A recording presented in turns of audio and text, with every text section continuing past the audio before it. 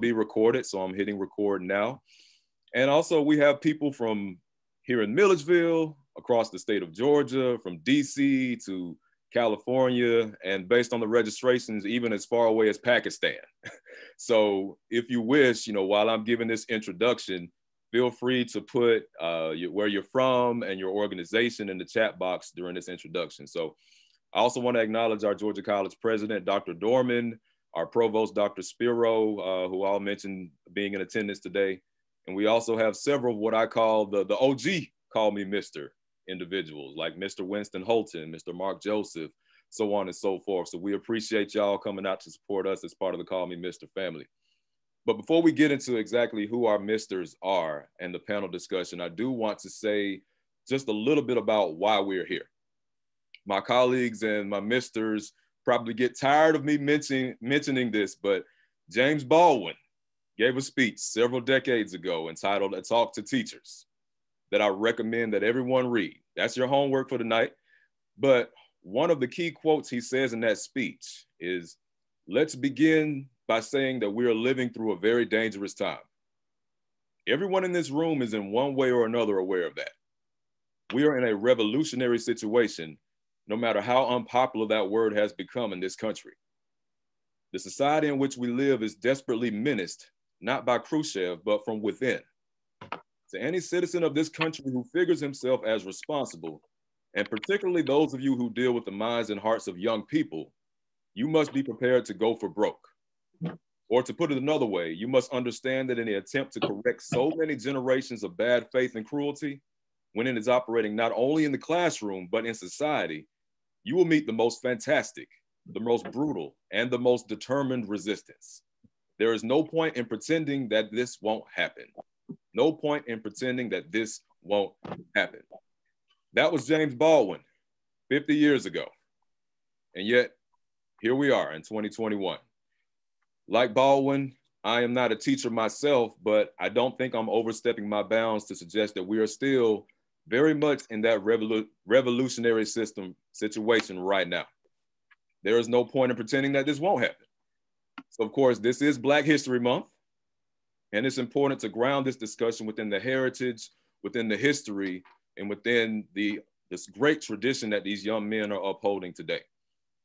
So once upon a time, we had a much higher percentage of Black teachers, but one of the adverse effects of Brown versus Board of Education was that while yes, it desegregated the classroom, but it also led to Black teachers being pushed out of the profession, largely because white families didn't want their children being taught by people who look like me or these misters. So what are you going to do in that case? If you can't teach in the newly integrated schools, the newly integrated white schools, and then of course, the Black schools are closing down, you need to find new avenues of employment. And so 50 years later, we are still reeling from that dynamic. Black men account for just 2% of the nation's public school teachers, 2%. Studies have come out over the last few years asserting the fact that just one Black teacher in elementary school increases the chances of a low-income Black student to graduate high school. And for poor Black boys, they are actually 40% less likely to drop out of high school. 40% just by having one Black teacher, one additional Black teacher. So enter Call Me Mr. This program began 20 years ago at Clemson University because Dr. Roy Jones and others knew. They knew even back then, way before it was trendy to talk about these things, that the impact of Black teachers could not only have on Black students, but all students. So now the program is spread to over 30 different institutions, both within South Carolina and nationwide. Ours is the first in Georgia, established in 2014 at Georgia College in Milledgeville here. But I'm pleased to note that we're also joined now by Kennesaw State, who's starting a brand new Call Me Mr. program as well. So shout out to Dr. Glenn at KSU. We look forward to collaborating with y'all in some way in the very, very near future.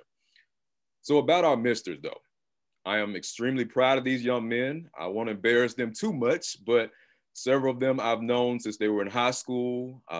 I've met and kept up with their parents and their families. Now, this isn't the entire group, of course, but we have a pretty good representation of Call Me Mr., both of our alumni currently teaching and also a couple of those currently on their journey towards teacher certification. So I told them to be honest as possible. And these experiences that they may share today are things that have often been shared in our seminars with each other already, either with me or other mentors. Because again, this is Black History Month, right? And I tell these guys all the time that they are living Black history. Their narratives are important and they are different from each other. And their stories are experiences that we as educators need to hear and we need to reflect upon. So this is a chance for you to hear them and reflect as well. I'm sure some of you may have questions, but I ask that you save them for the Q&A at the end of the panel. So what we're gonna do is start this panel, this discussion by allowing our misters to first introduce themselves. So all of my misters here, introduce yourself, tell us exactly who you are, where you're from, and most importantly, perhaps, exactly how you're doing. And remember to unmute yourself as well. Starting with Mr. Jones. Good afternoon to everyone. I hope all is well with everyone. My name is Mr. Homer Jones. I am a graduate of Georgia College and State University in Milledgeville, Georgia for 2019. I am currently in Macon, Georgia. I teach at the Appling Middle School. I teach 7th grade science. And I'm actually a native of Macon as well. So I'm from Macon, Georgia as well. And I'm doing great today, so I'm good. Thank you. Mr. Davis. Afternoon, everyone. My name is Seben Davis. I'm a 2019 graduate of Georgia College and State University. Last year, I taught as a 5th grade special education teacher in Jones County. I just currently received my master's in school psychology from Georgia Southern, and I'm continuing in that program towards my specialist. All right, Mr. Cooper.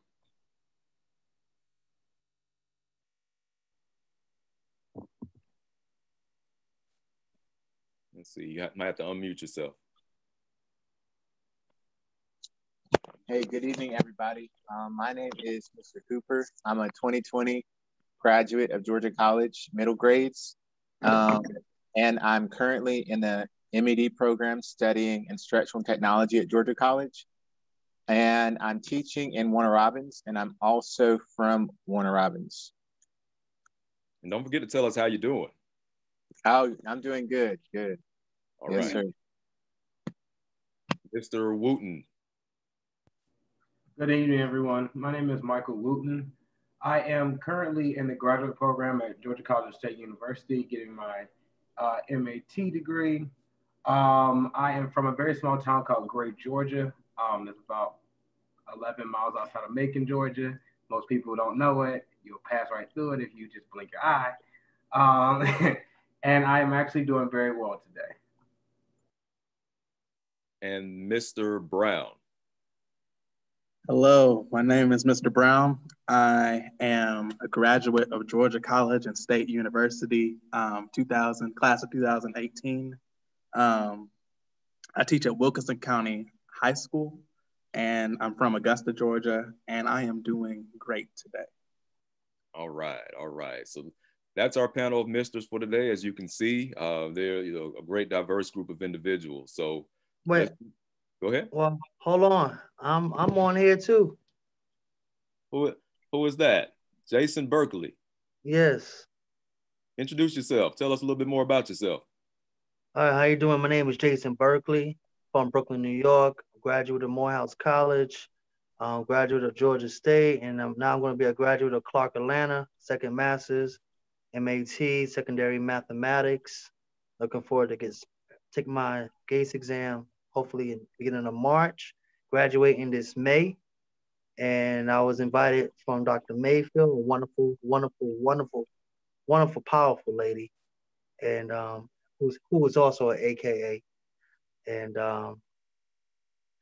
if it wasn't for her, if it wasn't for God and wasn't for her, I wouldn't be here right now. Awesome. Thank you for sharing that. And what year did you graduate Morehouse? I'm also a Morehouse grad, 2015. Oh, woo! Got you about 15 years. I'm class of 2000. Awesome. I love that. And Mr. Berkeley, I'm glad you mentioned that too, because Dr. Felicia Mayfield is from Clark, Atlanta. She's someone who we've been collaborating and communicating with for several years. So shout out to Dr. Mayfield. We see you, and we hope to hear from you maybe during the Q&A portion. So as we officially begin the panel, I definitely want to remind everybody to keep yourselves muted and for our misters to unmute themselves when they begin to talk, all right? So the initial question that I have for all of y'all is, we know Black men are severely underrepresented in the teaching field. That's a fact that has been going around for the last, several years in terms of being in the spotlight, right? But yet you're here. So why exactly did you decide to teach? Well, I can answer that. Can I? Yeah, let's hear from our misters first, though. Okay, Jason, is that all right? All right. Thank you. I'll go ahead and start. Again, this is also a disclaimer. This is my first year teaching. The reason why I went into the field of education, I've always wanted to go into education ever since I was little. Yes, my mom was a teacher growing up, but I went into it specifically middle grades is because the quote that I have in my classroom is "Be who you needed when you were younger." So basically, I never had a Black male educator growing up. I've always had white male coaches maybe here and there, but never a Black male educator. One time I had a principal in high school and that was it. So I never really saw a Black male educator in my life until I got to college. Actually, Dr. Little was my professor, I think my first year at Georgia College, which was my first Black male educator. So it wasn't until I got to college around 18 or 19 years old that I had a Black male educator. And I realized how impactful that can be for young adolescents, specifically in middle school, just so they can see someone who looks like them and just someone they can relate to, as well as it's impactful to students who are not Black as well, to have that Black male educator. So I went into the field of education just to being that role model, that instructional leader that I never had in school growing up. And I think that was the main reason going into education, just being that person that I didn't really have growing up. I appreciate that. Any other misters? Thank you, Will. Yes, I like to go next. Go ahead, Stephen. I decided to go into education, specifically special education, because I felt that that's where I can make the biggest impact. I know that there are a lot of students who slip between the cracks and they don't really have that teacher who cares enough to go above and beyond and make the necessary sacrifices to get them where they need to be. And I think back to teachers who helped me when I was a struggling student and how they were willing to put in that time to help me. So I feel that I can give back and be what those teachers were for me to help those students to get where I've been able to transition to because of the sacrifices that my past teachers were willing to make for me. Thank you for that. Thank you for that. Mr. Jones, you had something? Yeah. Okay. So the reason why I became a teacher was for one very specific reason, and that would be self-worth. A lot of times when I was in school, I felt like, my voice did not matter. A lot of times, oftentimes I felt like I was like the oddball out the group. But I knew I had a natural ability for helping people. And one great way for me to do that is to teach. I love what I do. This is also my first year teaching as well, officially. I did a lot of student teaching and a lot of just practicing inside the classroom, but officially being inside of the classroom is definitely been exciting for me. And I tell my kids every day, as long as you try, you're never alone. And I express to them that no matter what they go through, despite this pandemic that we're all facing and going through and the challenges behind it, they still have support. And I express to my kids, no matter what, I'm going to always be there. They can call me anytime. It doesn't matter when, what it's about, I just want them to feel like they have self-worth and that they matter, because I didn't get that until I got into like high school. So for elementary school and middle school, I was still trying to find my way, and I didn't have many teachers to help me do that. So now I want to help my kids and pave the way so that they can feel like, hey, I can do this. This is where I belong. And now just watching them grow is amazing. And I'll piggyback a little bit on what Mr. Homer was stating about seeing them grow. That's one of the main reasons. My mother was a paraprofessional for about 15 years. Now she's a parent mentor in our county. I specifically went into special education. Again, also, I would like to know this is my first year. I was a para for 5 years, and then now this is my actual first year actually being a teacher, special ed teacher. I went in specifically into special ed because, number one, I have a brother that is special needs. So it was pretty much a passion driving, kind of a driving force, specifically self-contained at that. And as people always tell you, you have to have a special heart for it, but I also grew up with it. So being able just to see the joy on kids' faces when they get something, being able to see that, oh, wow, that makes sense to me now because you broke it down and was able to do it this way to the smallest degree that now I'm able to get it. It brings joy to me. It's a passion of mine. It's something that I wake up every morning and every time I put my shoes, I'm like, okay, I'm going to see my kids. This one may be acting like this, but guess what? I know how I'm going to tackle that aspect or that aspect. It's just something that you breathe, you sleep about, you think about all the time. It's funny because I was at my parents' house a couple of weekends ago, and they were telling me, they were like, you were teaching your class in your sleep. I was like, when that's all you do, it's something that's just natural to you. So even while you're sleeping, you're doing it. But yes, I do it because it's a passion of mine. Thank you for that, Mr. Wooten. And that's something we talk about a lot in Call Me Mister, is that sense of it being a passion, a calling for you to teach. So I appreciate y'all's answers on that. So next, we talk a lot about the dichotomy of being both hyper visible and yet in some ways invisible as Black people in a predominantly white educational space, whether that's at a university or in the K-12 classrooms.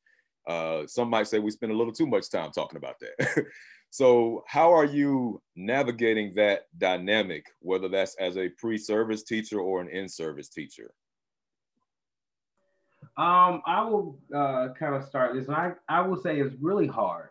And the reason I say it's really hard is because, first of all, let me give y'all a visual of kind of what my aspect is. I am the only male on my team in my pod, number one. Then I'm the only Black male. And then in my school, there's only 3 Black males in my entire school. The entire school of the compass of how many Black people that teach in the actual school is 6 in total. So that just gives you, but I do teach in Gwinnett County. That just gives you a scope of my school. There are a lot of male presence in my school, but a lot of them are coaches and different things of that nature. So they teach like PE and weightlifting and things of that nature. It's not too many that are in the actual classroom physically with the students. They coach them, but they don't always get the aspect of actually teaching them what the different lessons and things of that nature. But I will say, me as a Black male being a teacher and feeling like I have to somewhat turn on different dynamics when I'm with different people. It's almost like we call it a switch code. When you're with your friends, you say one thing. When you're with this person, you say this thing. When you're with this person, you say that thing. And you almost don't want to be offensive because you'll be called threatening. I've already been called threatening once this year. So it's one of those things that, you kind of back off. And it was from a white teacher, white female teacher at that. So, and I'm the younger one in the group. So, and brand new to the school. So, you got to back off then because you don't want to seem like you're that Black man. So it's one of those things that it's a thin line between trying to not to go insane because you are holding so much in, but also trying to express yourself outwardly and still be professional.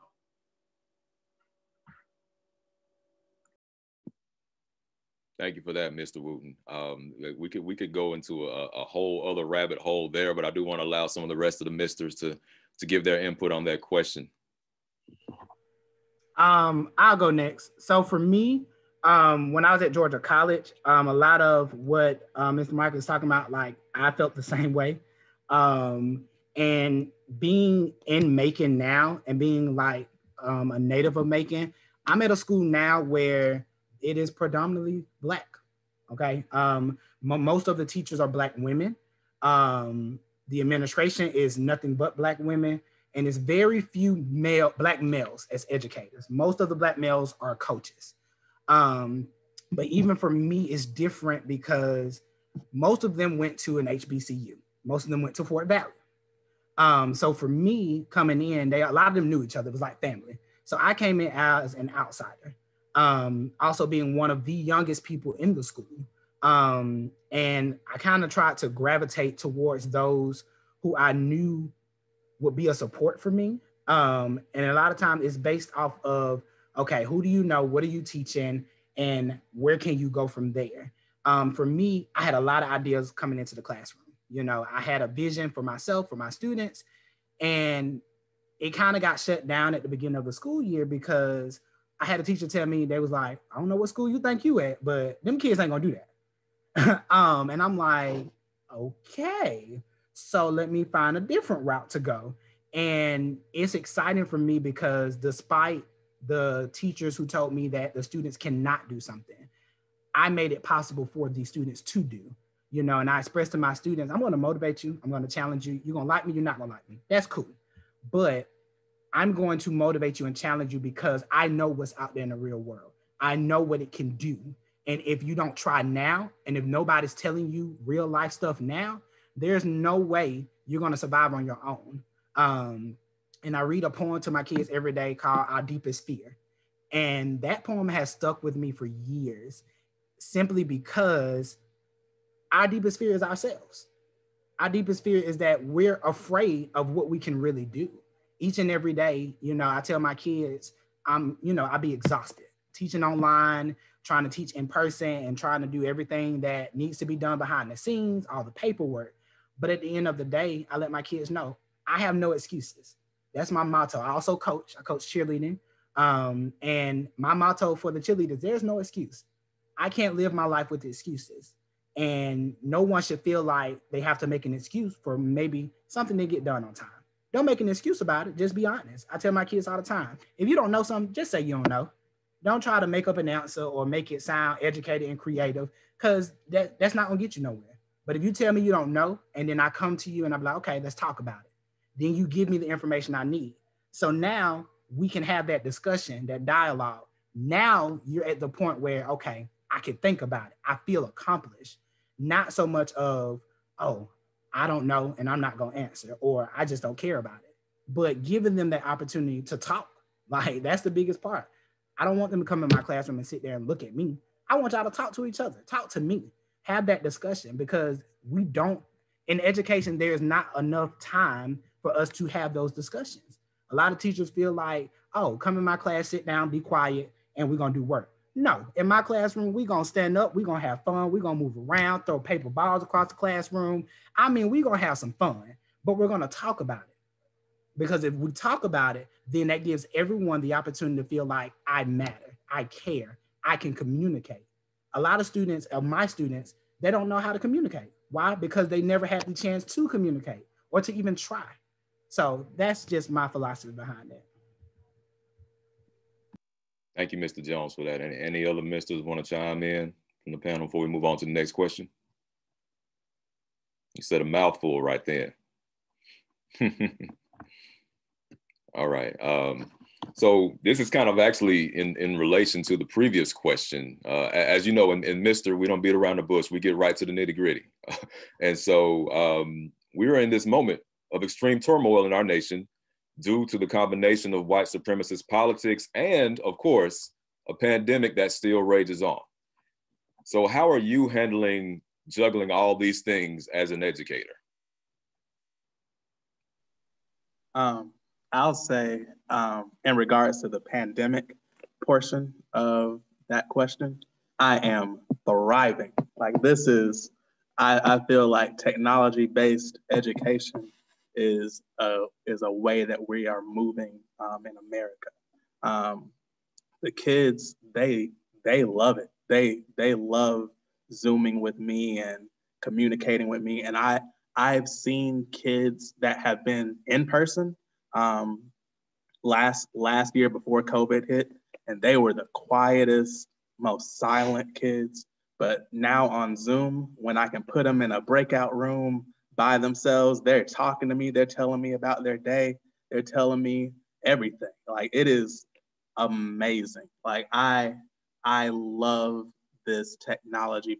I feel more connected to my kids than I would if they were in person, because I feel like I am seeing them. I'm seeing their faces. They're talking to me.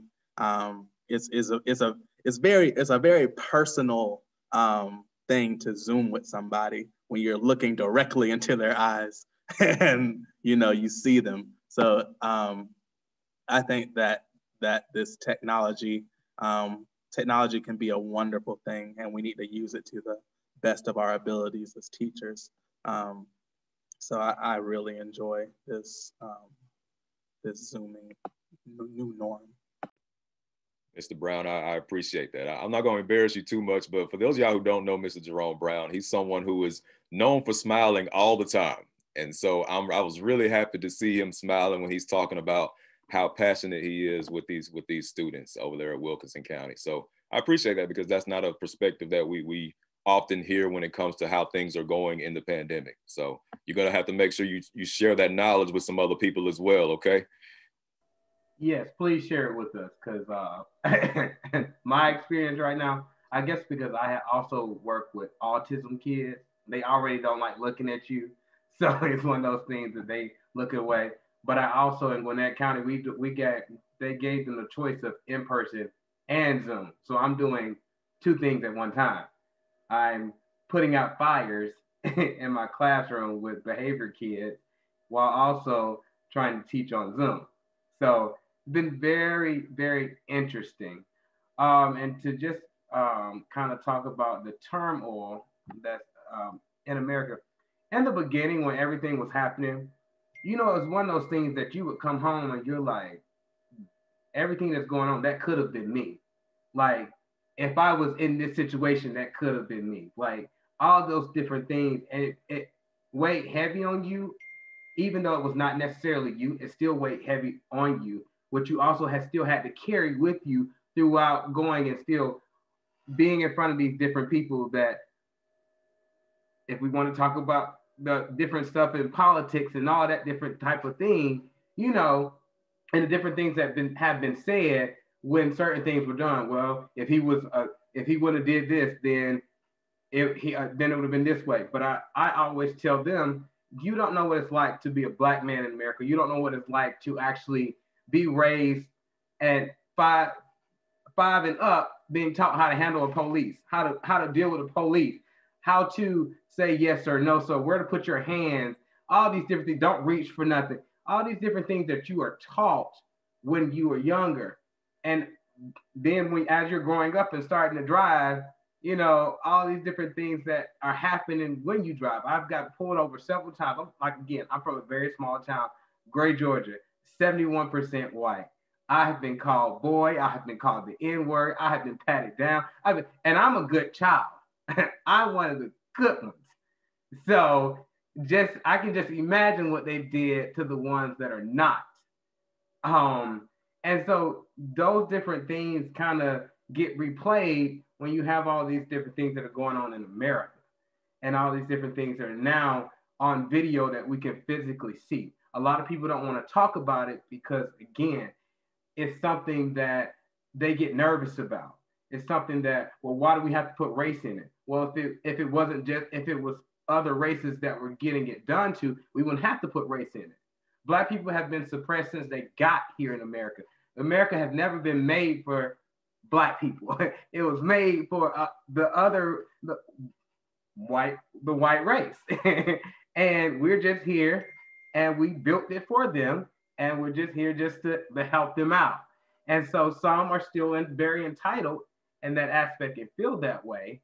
But we have kind of somewhat moved forward, but I feel like sometimes we take 10 steps forward and take 100 steps back with certain things. I mean, we're now just talking about, we got our first ever 49 vice presidents. We got our first ever woman president. 45 44 presidents. We got our first Black president. Like, why is that? Why? In America, land of the free, home of the brave, we the people, as we say, created equally. And we have these different things that are going on. But I digress. Let other people talk. I appreciate that. You know, this is for those of y'all who are uninitiated. This is how we do in our leadership seminars. We get the issues out there. Sometimes it's an hour, sometimes it's 2 or 3. It just depends, because it's important to provide a safe space for these young men to talk about these issues, because you may not have that space in the classes that you go into, whether that's K-12 or otherwise. So this is important conversation. Before we move on to another question, do any of his fellow misters want to add to that? Yes. So again, it's my first year teaching. As far as the pandemic side, I think I would agree a lot with Mr. Brown. This pandemic, so in college, I took a class. It was an instructional technology class. It was an online teaching class we all had to take. And in the back of my mind, I thought, like, when am I really ever going to use this? When am I ever going to teach online? But now, I guess since March, teachers have had to move online and move their teaching practices to online. And so the thing at my school, a lot of the first year teachers were able to use a lot of what we learned in our undergrad programs and a lot what we know about with technology to reach our students, our young adolescents. And I agree with Mr. Brown, like those quiet kids you get to see come to life on whether it's over the computer, face to face. So I really enjoy that part. Right now, I'm studying instructional technology for my MED program. So I'm able to kind of experiment what I'm learning in grad school and use it for the students and meet their needs. So I think that's been really, really awesome, because we're moving to technology. Teachers are moving to different ways to teach students. So I think that's an amazing thing there, even though it's kind of difficult at times, but it's just awesome to see students excited about using technology in school and not just using it just to play like a Kahoot game or something, but actually enhance their learning. So I'm learning from the students, they're learning from me. And I think as far as the turmoil, what I focus on with my students, I teach middle school, so 11 to 13. This year, we focused a lot on SEL, which is social emotional learning with our kids. So every day we do have conversations, like first 5 minutes, we watch CNN 10. So of course we'll discuss whatever CNN 10 is talking about that day. But I kind of let them lead the discussion, where if they bring up injustice or anything, they'll lead the discussion, and they'll also get to journal about it too. And we'll talk about it that way. So if it comes up in discussion, of course, we'll have discourse over it, but it's a way for them to get their feelings out. Because we just got students back from this in January, from March. So they've been out of school, 10 months now? So much has happened since then. So it's so important, of course, teaching the content will come, that this school year, a lot of us has focused on social emotional learning, just being there for our students and just encouraging them and just whatever they need to talk about, making sure that they're okay first, and then, teaching the content. So yeah, those conversations do come up, but it's just a way that I allow the students to kind of lead those conversations, and then we'll, go from content from there. So that's been the midst of the pandemic so far. Thank you, Mr. Cooper, for that. That's, I think this is really important in the context of this discussion, because so often when we're talking about Black male teachers, the emphasis is solely on representation and diversity, but you still have to be able to do the work. You still have to be a good teacher. And so that's why teacher efficacy is one of the key tenets of Call Me Mister that we talk about quite often. And so next question kind of gets at that. So particularly for those of y'all who are teaching right now in some capacity, what has been your biggest challenge as a teacher? And conversely, what do you feel like has been your biggest triumph? I can definitely answer that first. So the biggest challenge for me is engagement and motivating my students. But not only has that been the biggest challenge, it's also been my biggest triumph. at the beginning being virtual. At Bibb County, what we did was we went from virtual to what they call a high flex model of teaching, where we're teaching half of our kids, and then we're also doing kids online. And that within itself, for me as a first year teacher, has been overwhelming, but it is also rewarding because I have had students, you know, that a lot of the teachers, they'll talk about the students and be like, well, this student, you know, for example, Lil John. So Lil John, you know, we had him last year and he didn't do this, he didn't do that. But then all I had to do was just talk to him. And the biggest thing I talk about in my classroom is we're building relationships. And that's all it is. I'm building a relationship with my students because I want them to know that I care. I can't just teach them and then expect them to do my work. One thing I've learned about myself and my students, if they don't like you, they're not going to do your work. They're not going to do nothing if they don't like you. So it's not even just about liking you, it's about respect. My students respect me just like I respect them. And how do I do that? I ask them every day, how was connections? How are you doing today? Do you need anything? Is your technology working today?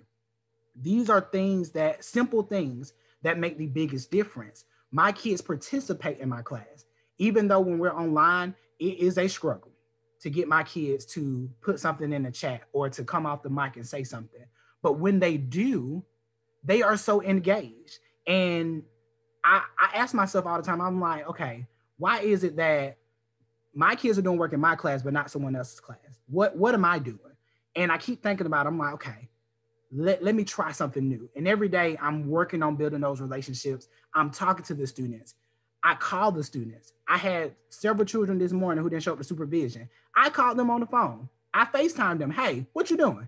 Like, what's up? They was like, Mr. Jones, I just woke up. I'm coming to your class. I said, well, come on, class started at 9 o'clock, it's 9:15. You're going to be more absent. What's up? Let's go. You know, that's the type of person that I am, and that's how much I care. And then for my kids to tell me, they was like, Mr. Jones, we never had a teacher like you. I said, I know. And you ain't going to find another one like me. I know. I said, I'm crazy. It's okay. You know, and I'm honest with them and I'm open with them about that because they need that. My kids have told me up front, Mr. Jones, we don't want to talk about that. We talk about that every year. We done talking about that. I said, okay, so let's change the game then. I give them real world examples about things. I share my personal life, different aspects with them because they need to hear it. They need to understand that they are not alone. Some of them go through things that they feel like, oh, I'm just by myself. No one understands. And there's so many of us out there that understand exactly what they're going through. But because we don't take the time to listen or the time to talk to them or build those relationships with them, we will never know. There are kids in my class now. I asked them to write an essay for science. I said, look, just write an essay for science. Some of them blew it out the waters. But if you ask them in English to go write an essay, they was like, how you get them to write that? I said, they did it on their own. They was like, how you get them to do that? I said, did you talk to them and ask them how they're doing today? They said, no. I said, that's why. Like, it's just that simple. If my kids are not in a stable mindset, 9 times out of 10, I can't reach them if they're not in a mindset where they want to learn. So I asked them, how y'all feeling today? Is this a day where we need to have a kumbaya moment? Or can I teach today? What y'all need? Some days we just sit and talk about how they feel. Where are they mentally during this pandemic? Because some of them, as my school would say, are on different levels. If you're on level 1, you're not that affected by the pandemic. But maybe you're on level 5 where you're 100% affected by the pandemic. And that means a lot. Some kids can't function because they're not even at home. They're taking care of their grandparents or they're babysitting their brothers and sisters. So instead of me fussing at them about, oh, you didn't come to class today, I tell my kids all the time, look, if you got stuff going on at home and you're not able to come to class, shoot me an email, text me. Let's talk about it. What can I do for you? And it makes a difference. And I'm just amazed on how from a short amount of time, it took me maybe 3 months at the beginning of the school year to get my kids to the point where they trust me and that they are willing to communicate with me. I have kids now, they communicate with me. They'll call me early in the morning. Mr. Jones, okay, you said class started at 9 o'clock. What are we doing in class today? I'm like, wait a minute, look, class ain't started yet. I'm trying to get my life together. Like, hold on, you know. But that makes them excited. I'm excited for them, you know, and again, they're living by what I tell them, you know, no excuses. I have kids now, they don't make an excuse for nothing no more. I can ask a kid right now, hey, you remember what we did yesterday? They're gonna be like, but I'm gonna try. And that's what it's about. It's about trying, because you never know what you can do until you try. And I don't want to fail any of my students because I didn't try. And during this pandemic taught me a lot, not just about technology, but about the students, about teachers. Despite what we as teachers go through, and again, I am a teacher, I coach, I dance outside of school, I do so much, but again, I don't make an excuse on why I cannot do something. And I don't make an excuse on why my students cannot do something. I brag on them all the time. And I tell people, all it takes is just a little bit of conversation, a little bit of motivation. And for me, I still struggle with motivating a lot of my students, because some of them, they just put up this wall. They have this wall like, you know what? I don't care what you say, you just don't care, you know? But again, I'm breaking those walls down with my students. And it gets to the point in my classes, I have 3 jobs every day in my class. One of them is gonna be the moderator. They're gonna look in the chat and tell me what's going on. Can they see my screen when I share my screen? I have a sergeant at arms. Those be my people with the attitudes that's gonna be like, look, your microphone off mute, put it on mute, let's go. And then I have my timekeeper. These are the people who love to be on their cell phones, and they're gonna keep the time. They're gonna be like, look, Mr. Jones, you got 3 minutes left. What we doing? Let's go. But they are excited to do it. They come in class, Mr. Jones, can I be the timekeeper? Can I be the moderator? I'm like, look, if you want it, you got it. Let's get it. You ain't getting volunteered, you're volunteering. And that's when I know I am successful, when my kids begin to volunteer and not be voluntold. And a lot of times they've been voluntold their whole life, that they feel like at this point, I just don't care. So instead of them being voluntold to do something, I let them volunteer. Anybody want to do this today? If you don't, it's okay. And we keep it moving. So that's just my philosophy about what's going on right now. So. Thank you, Mr. Jones. I'm trying not to tear up here. Having known you since you were very, very young, and seeing that enthusiasm, it's just great to see you put it actually into practice, because we've talked about this for years. So that's amazing. Can I say something? Who's that? Berkeley, Jason Berkeley. Really quickly, yeah. Mr. Jones, he hit it 1000% on the nose. That is my philosophy in my teaching right now, especially coming from Brooklyn, New York. You have to respect these kids first in order for them to respect you. If you can't respect them, you ain't gonna be able to do anything. They gotta like you. If they don't like you, it's a done deal. It's not happening. Unfortunately, these kids are young adults now and got many different situations going on. And it's just what I could not say that any better. Kudos to him. I couldn't say that any better. Thank you. I think Mr. Cooper, did you have something you wanted to add before we move to the next question? Yes, Mr. Jones, I took some notes for you. So when I do my Zoom class, I'll have a timekeeper, sergeant at arms, and a moderator. So I took some notes from you on that. So, and I just think my biggest challenge so far. Can y'all hear me? Your volume's a little low. Can you hear me? We can hear you a little bit, but you may have to put it in the chat. But yeah, we appreciate that, Mr. Cooper and Mr. Jones. Like this, this is what this is about. It's not only about sharing your experiences as Black male teachers, but also sharing some tools because we have so many other educators on this call. So many administrators as well. So I'm hoping that people can leave this Zoom with some tangible tools to take back to their schools and school systems as well. One of the things we talk about in Call Me Mr. so often is this notion of education being a calling. It's not something that you do, it's something that you were called to do. And so have either of you had a moment that made you question that calling as an educator? And if so, how did you handle that moment?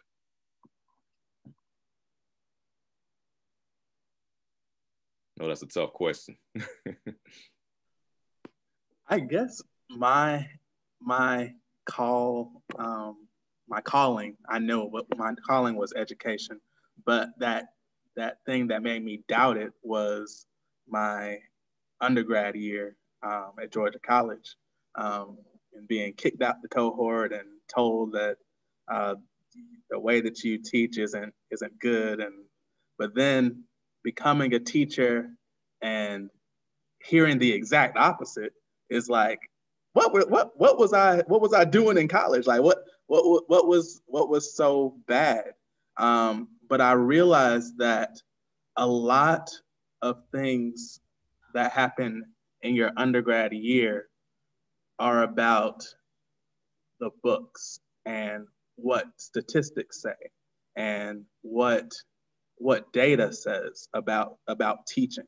And all of that stuff is great, but data does not teach kids.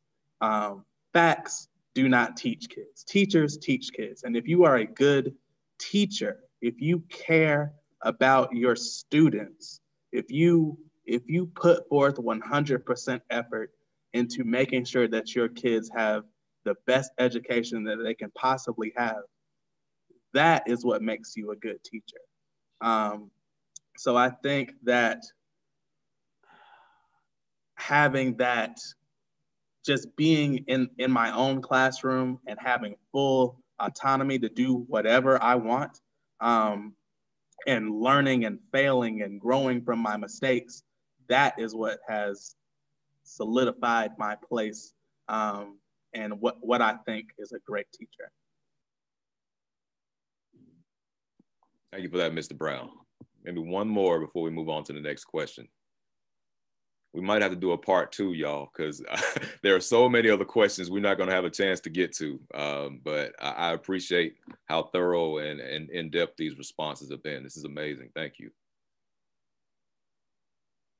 One more, Mr. Anytime that you've had a experience that made you question your calling as a teacher, whether it's in undergrad, grad school, or maybe it was in the classroom, or even before you got to all that.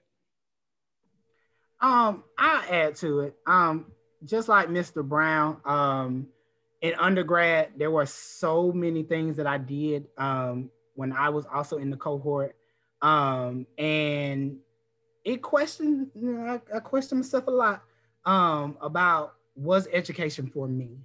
And despite everything that happened and despite the decision that I made to change my path, right? I was headstrong on, okay, I'm gonna do middle grades education. I'm gonna join Georgia College cohort. I'm gonna graduate. I'm gonna go teach. And when life hits you, you have no choice but, if that's your calling, you have no choice but to change a pathway.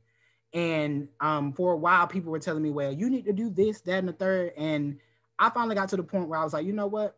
I don't have to follow the pathway people think I should go on. I'm going to change my own pathway. I'm going to create my own destiny. I'm going to create my own vision, and I'm just going to rock and roll with it. And that's exactly what I did, you know. And being inside the classroom, what solidified my calling, I've had 3 students, and these 3 students have touched my heart in so many ways, and they're all in different classes. But these 3 students, you know, in the school building, people know them. You know, these are students who people have said, oh, they didn't do nothing but cuss me out last year. They didn't do this, and they don't do no work, and yada, yada, yada. But for me, it's refreshing when your students on Fridays, I tell my students, look, on Fridays, we're going to sit down, let's celebrate. On Friday, every Friday we celebrate. And I say, hey, give me some shout outs. Give me what you're thankful for. It can be anything. What are you thankful for? What are your shout outs? It can be to your parents, your friends, to the classroom, to whoever. And the cool part about it is these students, they was like, well, shout out to you, Mr. Jones. I said, what y'all give me a shout out for? I ain't do nothing.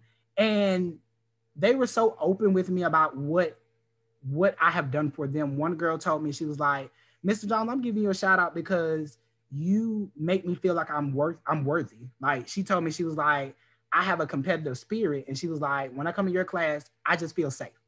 She said, I feel like I can actually do something. She said, I don't feel that in anybody else's classroom.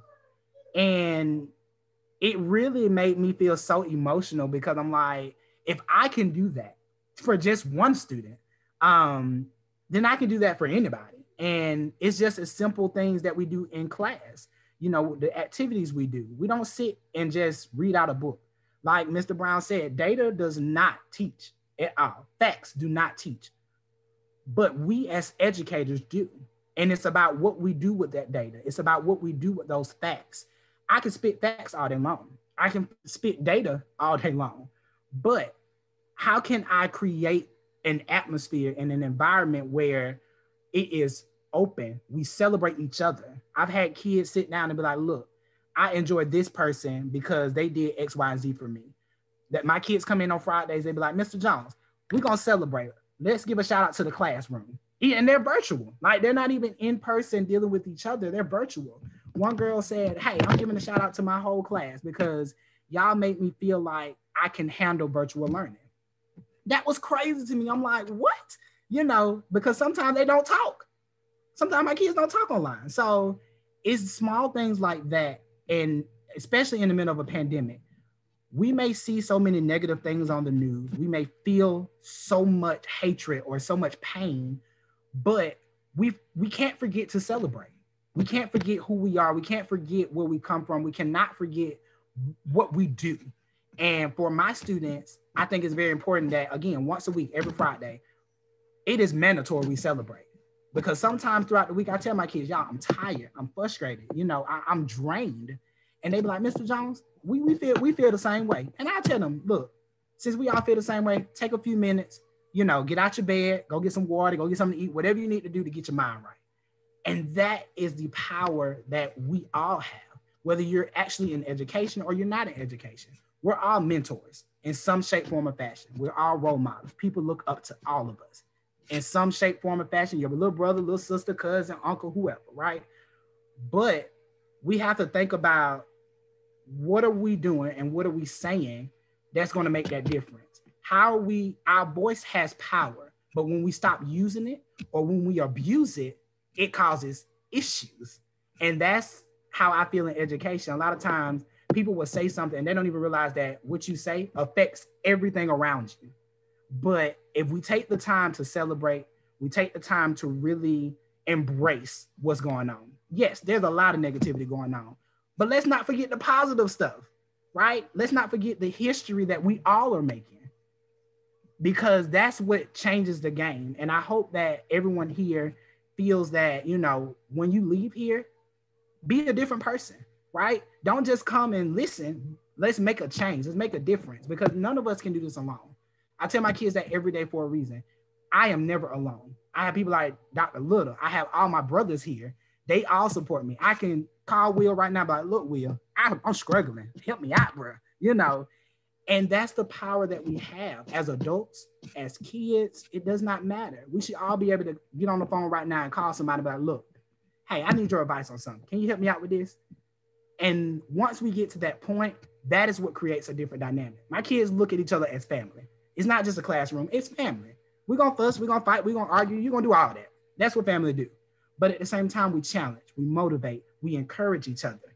And we're gonna celebrate. And that's all I got.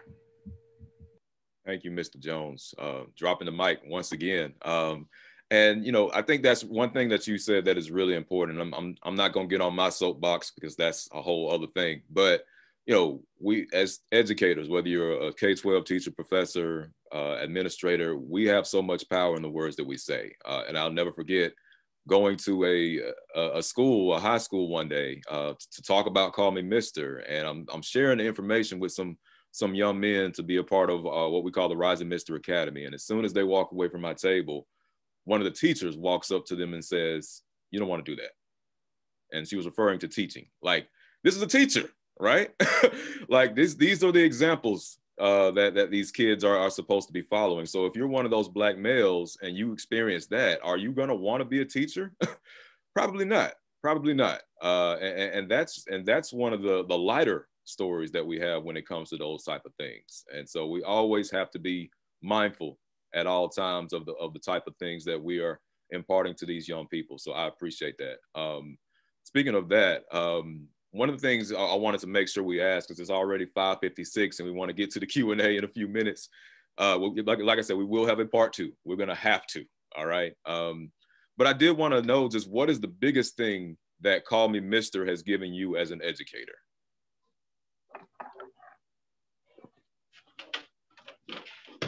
Can you guys hear me? You're very low.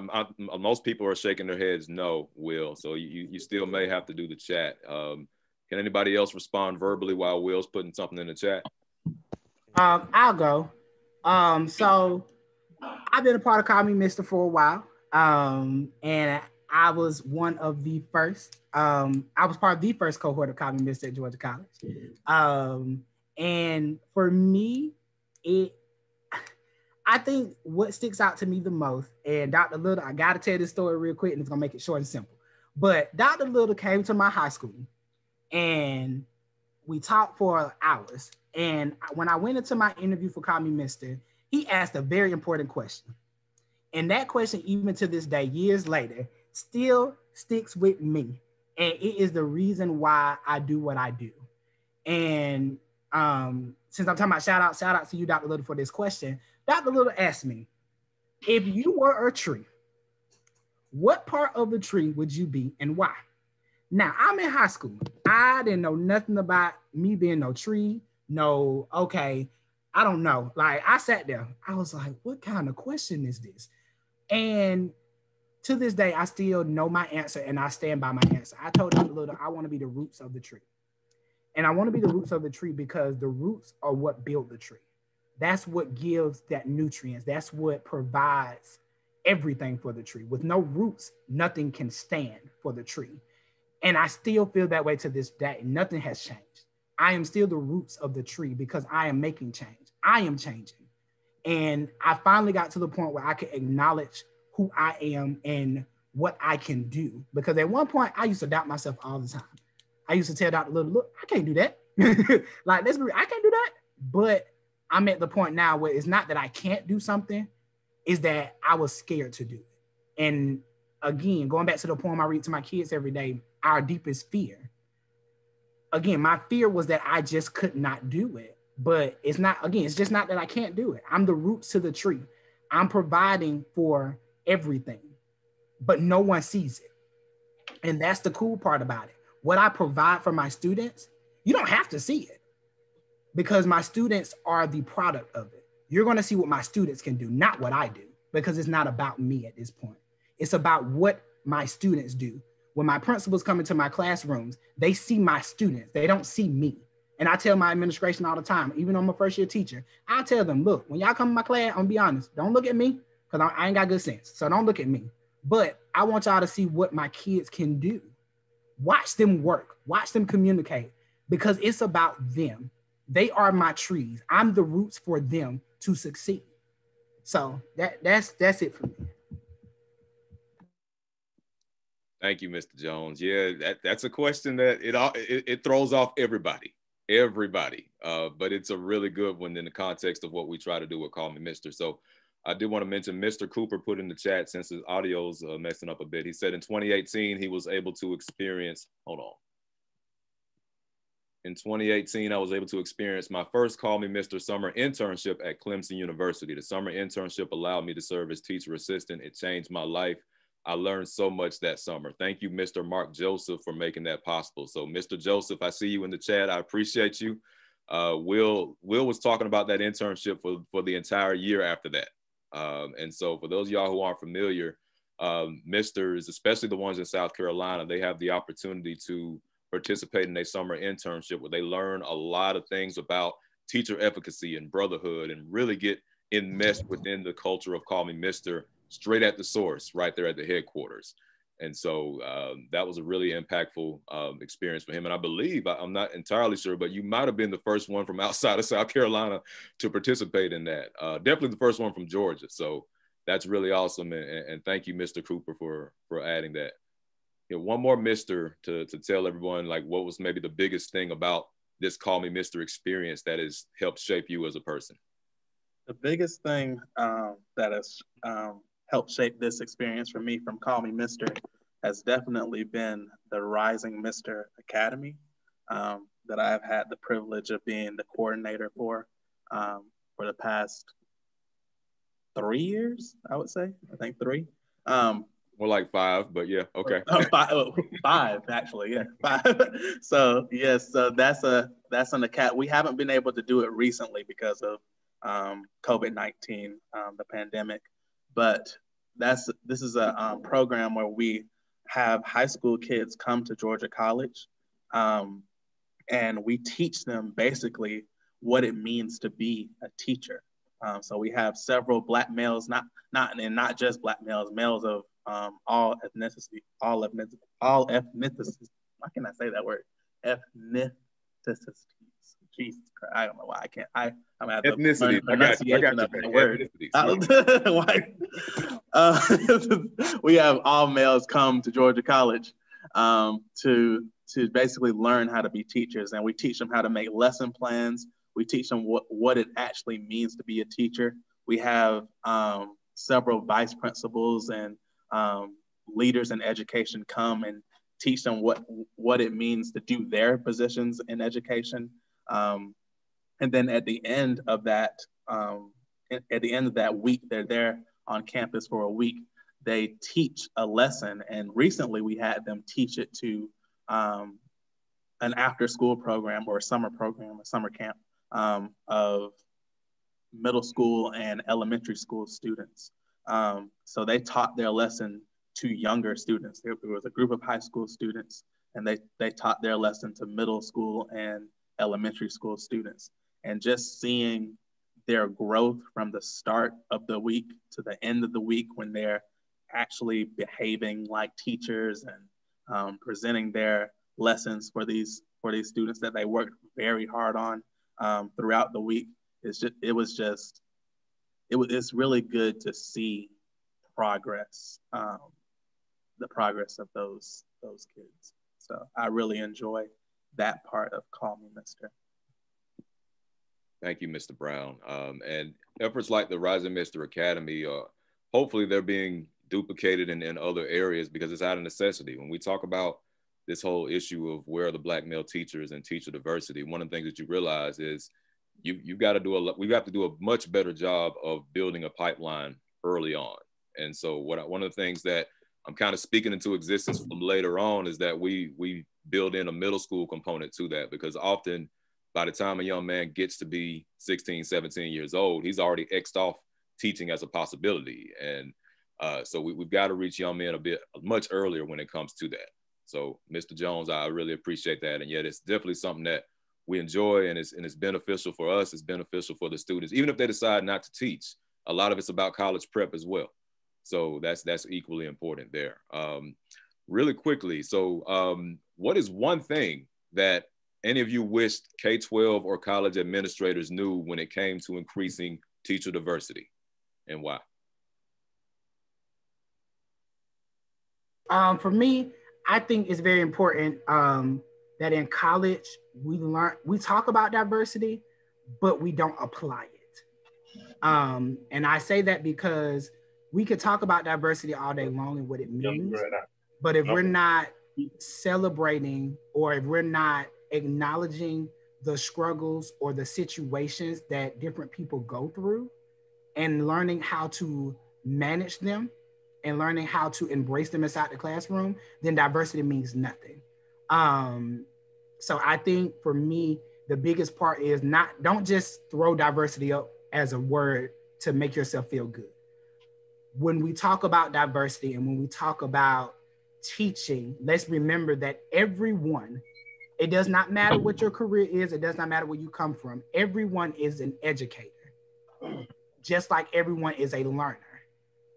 All of us have at some point learned something from someone. Our parents, most specifically, right? We learn from our parents, and our parents taught us. So it's not just the educators that have to do the work, but the community. Everyone has to pitch in and do the work. And I think in college, that's one thing I wish that I had more of, was understanding experiences that are not my own, so that I can learn how to empathize. I don't want to sympathize with nobody, right? But I want to empathize and do my best to try and understand what each person go through, so that I can better myself and I can reach out to more people. So that's it. Thank you, Mr. Jones. One more Mr. really briefly, and we'll get to the last question before Q&A. One thing you wish K-12 or college administrators would know. Go ahead. Well, one thing that I wish that K through 12 and college administrators would know is that you must be willing to go to those environments where the population is that you're trying to recruit. I feel that a lot of times, you know, you have a lot of institutions and a lot of K through 12 schools who say, well, we want more African-American males or more African-Americans, period, but they're not willing to go through the necessary steps that it takes to make that happen, which ultimately shows that they're just giving lip service. I think that if there's not an actual plan of attack or an actual plan to make these things go about happening, then, you know, using these words like diversity and saying how we care about diversity, you know, I think that talk can just be saved.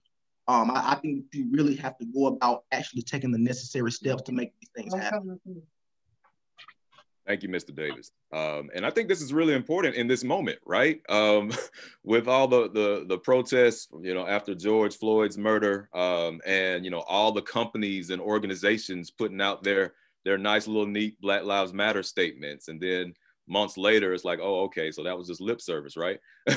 And so it's really important to actually put action behind these words. And, you know, when I go to different schools and districts and talk about Call Me Mr. and teacher diversity, lots of people agree with the concept, but it's different when you actually have to implement it, right? When you actually have to do the work, when you have to do the self-reflection, because it's one thing to bring students, underrepresented students, to a particular setting. It's a whole other thing to actually have the mechanisms and structure to support them. And that's when you talk about programs like Call Me Mr., that's the crux of everything. That's what makes things work, is that you have to have an environment that allows people to thrive, not only survive as well. So I appreciate that. Last question before we get to this Q&A, because I know some people are starting to jump off and they've got to go. And just answer this really quickly. I just want a couple of y'all to answer. What would you tell a 13-year-old boy about the possibility of becoming a teacher? What would you tell a 13-year-old boy about the possibility of becoming a teacher? Could I speak up? Who is that? Who is that? Derek Daniels. Yeah, Derek, can you save your answer just for a couple of minutes? Hold on to it, though. Hold on to it, because I think it is important to get your answer, too. I want to hear from the misters here really quickly, okay? Okay, yeah, my bad. I was confused about that. Okay, that's all right. Well, can I go? Okay, something that I would tell a 13-year-old young man who wants to go into teaching is, this is not a career that you choose just for the money. This is not a career that you choose because someone else wants you to do it. This is a career that you choose because you're passionate about it and because you really want to make a difference. And if teaching is not in their heart and teaching is not something they really have a love and passion for, I would tell them don't do it. Because I think that a lot of teachers get into this for the wrong reasons. And I think they find out that when it's too late that this isn't what they're really passionate about.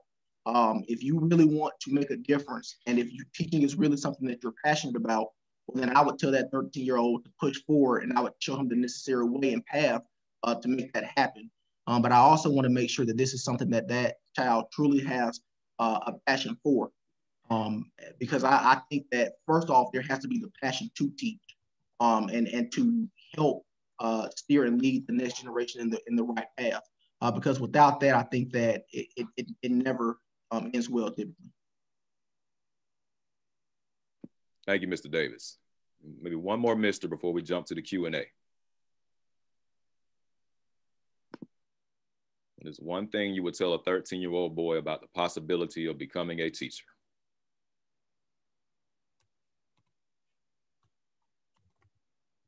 I can share what I say.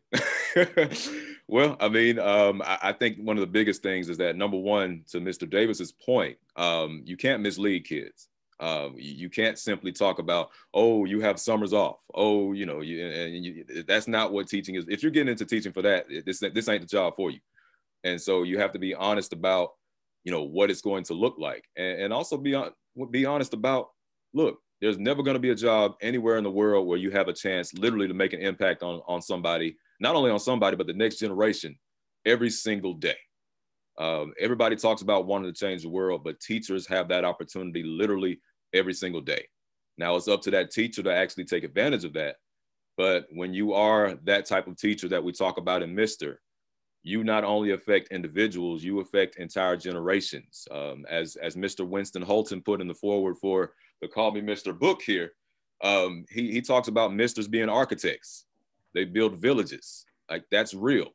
That is real. And so that's something that I would share with the 13-year-old. And so, look, it's 6:12 already, y'all. We definitely gonna have to do a part 2, but I do want to allow for some questions. So if you could, I know some people have already put some questions in the chat. So if you have some questions for our guys, go ahead and put those questions in the chat. I can't get to every single one of them, but we're gonna try and get to as many as we can over the next few minutes, okay? Just kind of looking here. Let's see. It's been a lot of questions yes. From the beginning in the chat.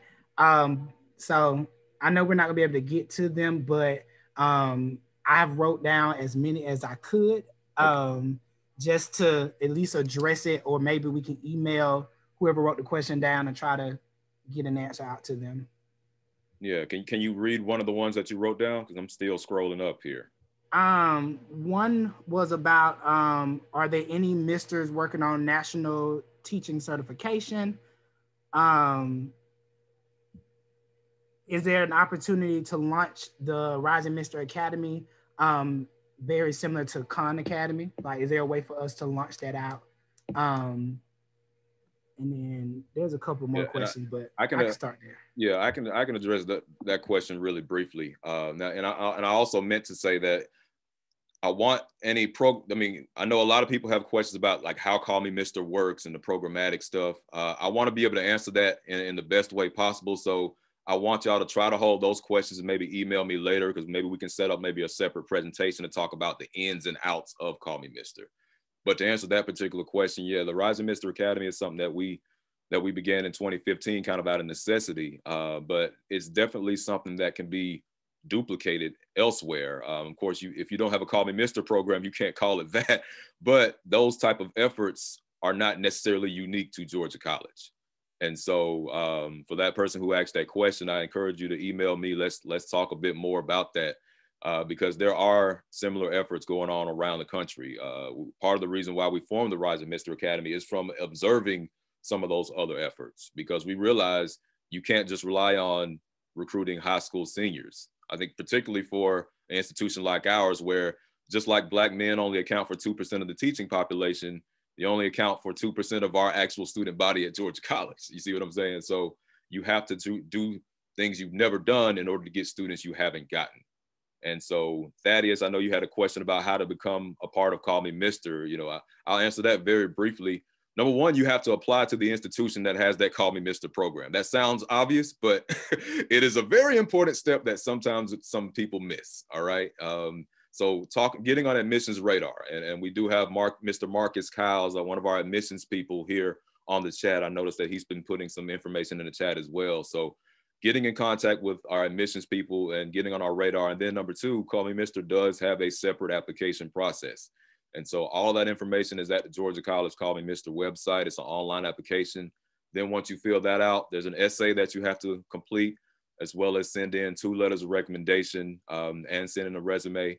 And then the last portion of that is what Mr. Jones alluded to a few minutes ago about the interview process, talking with myself, possibly some other misters, possibly members of our advisory board, about your desire to teach, about your capacity to become a mister. And so, you know, there's a whole lot of other things that go into like from point A to point Z, but that's kind of the elevator speech version of that. But I'd be happy to talk with you more about that in detail a bit later as well, okay? Let's see. So Catalina Mons says, if GCSU, KSU, and Clemson have Call Me Mister programs, which HBCUs have one? Places where there are more than 2% of African-American male students. That's a great question. So actually, if you go on the Call Me Mister website, they have a list of all the Call Me Mister institutions, both the South Carolina institutions as part of that collaboration, and then they also have a separate tab for the national partner institutions.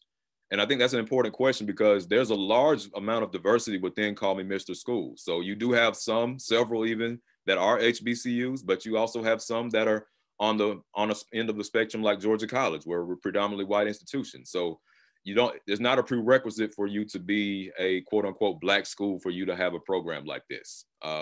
it's funny because once we got a Call Me Mr. program, everyone was very surprised because they knew about our demographics, and they're like, y'all got a Call Me Mr. program? Okay, yeah. So the main thing is having the institutional capacity to support it and having the willingness to really support the students that are in the program once they get there. And thank you, Marcus, for posting that information. Marcus is our coordinator of diversity recruitment. And he is in collaboration with us when it comes to trying to build a program like this and just on a larger level to increase the diversity at our institution. And so he's generously posted his contact information. So for those of y'all who know any potential misters, contact me, but also please contact Marcus as well. So thank you, Marcus, for that. Let me see, I'm still scrolling. You're welcome, Emmanuel. Just want to say real quick, from the aspect of thinking about overall, like just our community, I'm really just excited about the opportunity for all of these young men that I've been able to connect with over the past year of being here. Will, like seeing you and seeing what you're doing, man, I just been blown away by it. So super kudos to you. And I would say from an individual coming from Chicago, I would say there were men around who called themselves teacher, but I didn't always have one who could be more intentional for me. And to see you guys doing that makes me become more emotional because I'm excited about the grounds that you guys are paying for other young men to follow in your footsteps. So super kudos for you. But I say this goes off even for Clemson and what they've done there and KSU. I wanted to be in a place where we can all see these young men and young women come to the place where they can turn around and make that impact in their community. So that's just my piece I want to say with it. Thank you, Marcus. I really appreciate that and your eager collaboration. And good luck also with the Diversity Preview Day that Admissions has going on Saturday as well. I do want to address, let's see, at least one more question. So this is also from Catalina. She says, how do you retain African-American male teachers in the classroom when A, there are so few, and B, those that we do have are being groomed for administrative positions, thus leaving the classroom? That's a question that I'm not sure I can answer completely, but I think that's important because one of the things that I share with our misters is, as you're kind of looking at the statistics and the demographics, and I'm sure a lot of our K-12 administrators can support this because they see it every day. Even though Black men are so severely underrepresented in the classroom, it seems that once you get there, there's kind of a more or less a fast track to administration. And so, we can talk at a different juncture about exactly why that is. But I think that is an important dynamic to mention when you're talking about this, because you do have some teachers that are amazing at their job that may not necessarily want to go into administration, right?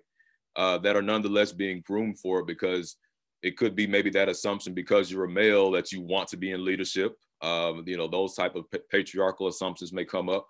But I think it is important to be honest with any young man that wants to be a teacher. And we talk about this a lot in Mr. about, look, if you want to be a principal, if you want to be a superintendent, that path is there for you. But make sure that's something that you want to do. And number two, if you go on that path, make sure that you don't close the door behind you. Make sure that you're leaving it open for other people. Like those of y'all who've received my emails, you've probably seen my signature, that Toni Morrison quote, right? About your job is to free someone after you.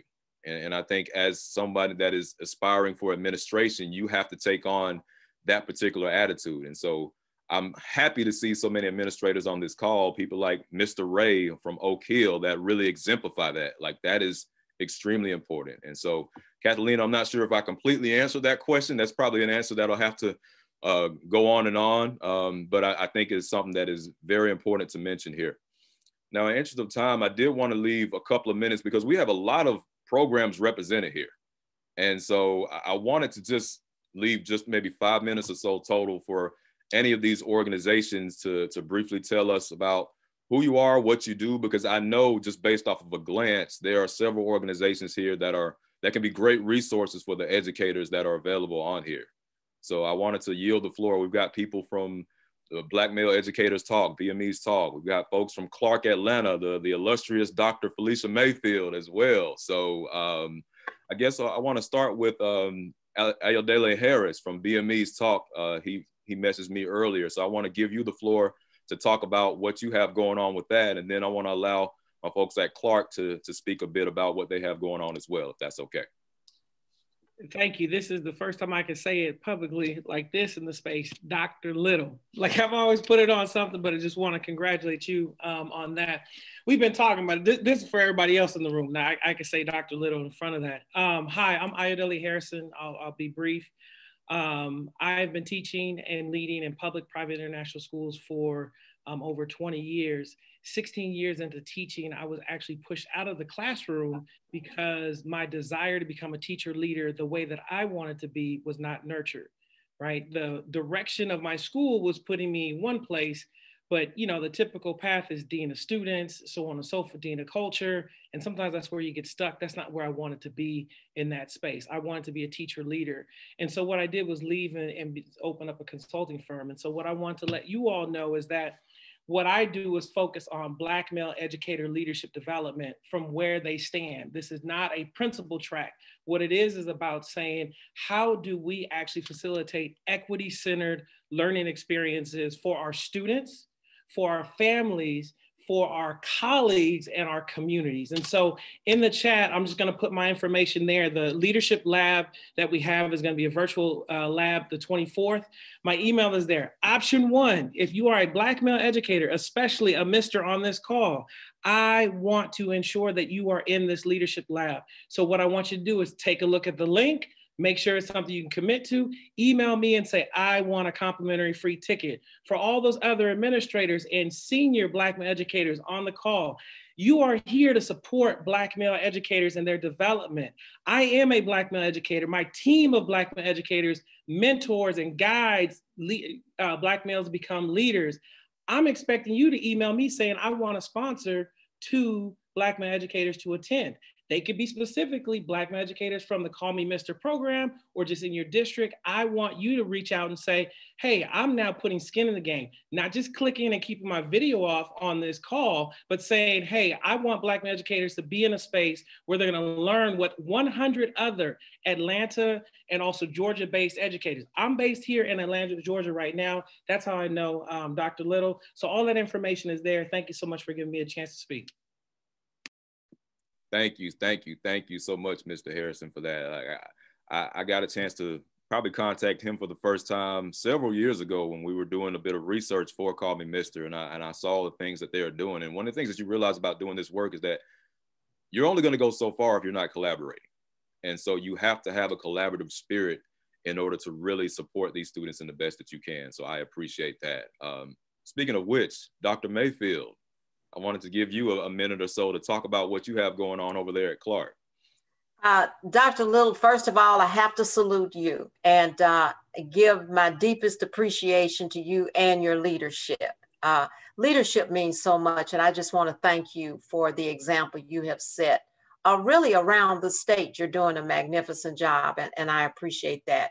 I need to acknowledge I am the PI for the grant Males of Color in the Teacher Pipeline at Clark Atlanta University. But my grant boss is on the call, Dr. Mons, and I'd like to acknowledge Dr. Kathalina Mons and Joy Jones from Albany State University Center for Educational Opportunity.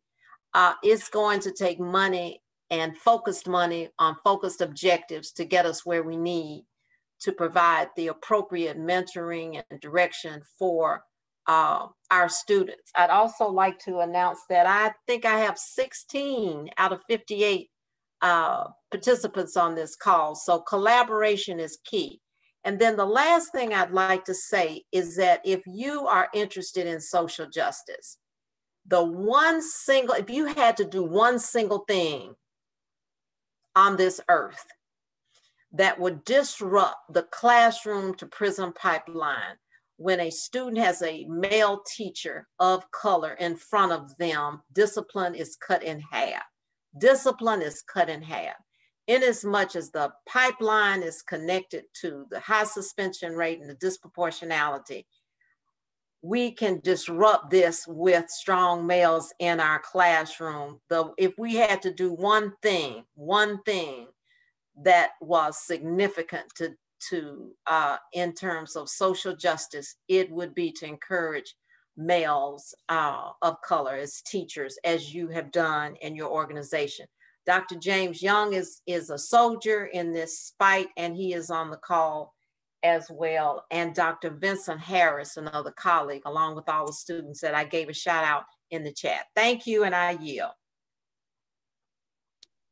Thank you so much, Dr. Mayfield. And again, see, this is another person who I met several years ago at a conference, and we were talking about how can we collaborate. And, you know, she was able to invite some of our misters to participate in the chat earlier on, pretty early in the pandemic, I believe. And we talked about a lot of things that we mentioned today as well. And that's what it's going to take.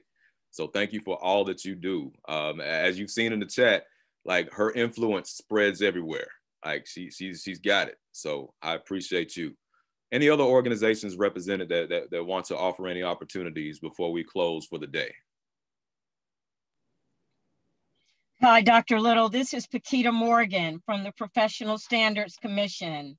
And I don't want to belabor the time, but just to say that this has been phenomenal listening in. You know, I'm a huge, huge fan and supporter. I also support Georgia College and State, and I've always been impressed with your leadership, and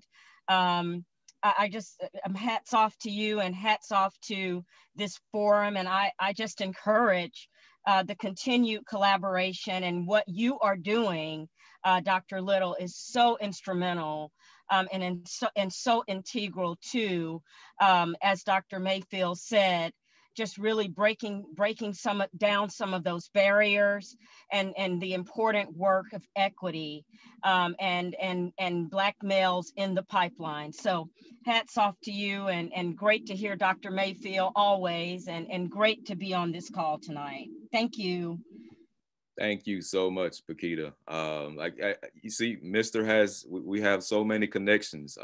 That's somebody who's with the Professional Standards Commission, y'all. Like, that's a big deal. And so, Paquita, I appreciate your support. Like, you've always been a very enthusiastic supporter of Call Me Mister. So I appreciate you. Catalina Mons, you raised your hand. You got something? I did, and thank you Dr. Little for a fantastic workshop. I appreciate it. And thank you, Dr. Mayfield, for your engagement and involvement with the Center for Educational Opportunity.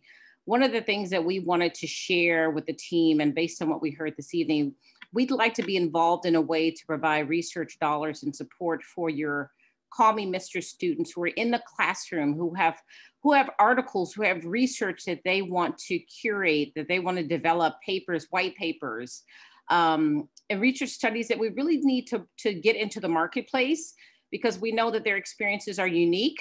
And we also know that policymakers listen to research findings. It's one thing to say it's a warm, fuzzy demand, but it's another thing for them to manifest research that speaks volumes to their real experiences. And so our center would certainly love to get involved in a way that we provide research dollars for your Mr. Students or students, African-American male students abroad. I mean, in general. Thank you. Thank you. We'll definitely be getting with you after this. So if you can send me an email, we can get that conversation going. And like, when you mentioned that, it just reminded me of the fact that they didn't mention it in their intros, but several of these misters want to go on and get their PhD or EDD. I don't know why they want to do that, but they do. And I've had a lot of conversations with them about the possibility of continuing their education. And, you know, as Mr. Harris said earlier, I finished my PhD journey a couple of years ago, and I was very transparent with these misters throughout that time about the good, the bad, and the ugly. You know, out of the misters that we have, at least half of the misters that we have in our cohort, whether they're current or alumni, want to go on to get a PhD or EDD. And I think that's really awesome. And so, to your point, I definitely think this is something that they might be able to take advantage of as budding researchers, and also for us as practitioners that are doing research-based practice around these types of things. And so I really appreciate that, and especially the note about us growing our own, because that's what it's about. That's what it's about. If not us, then who, right? So I appreciate that. Any other questions or comments before we close? I appreciate y'all being with us a bit longer than what we intended. I figured this conversation was going to last longer than an hour. That's just how it goes, right? But as I said, we will have to do a part 2. We will have to. So we will keep y'all informed and posted about what that looks like. Doesn't look like anyone else has anything right now, but y'all do have my email. So please don't hesitate to reach out. Don't hesitate to follow us on social media. We're on Facebook, we're on Twitter, we're on Instagram, and we try to update y'all on the different things that we're doing. We'll be coming out with our newest newsletter at some point this spring that will include this as well. And really, let's give a virtual round of applause to all of our misters, please. Like, I'm really appreciative of these young men. They're really impressive. And honestly, like the stuff that y'all heard today, that doesn't even really scratch the surface. That's why I feel just so privileged on that. So thank you. Anything else? Doesn't look like it. All right. If all hearts and minds are clear, I really appreciate y'all. Look, be safe, and we will be in contact with you. Thank you again for supporting our Call Me Mr. program. Feel free to follow all of us on Instagram and Facebook and all of the things, right? And enjoy the rest of your week. Thank you once again.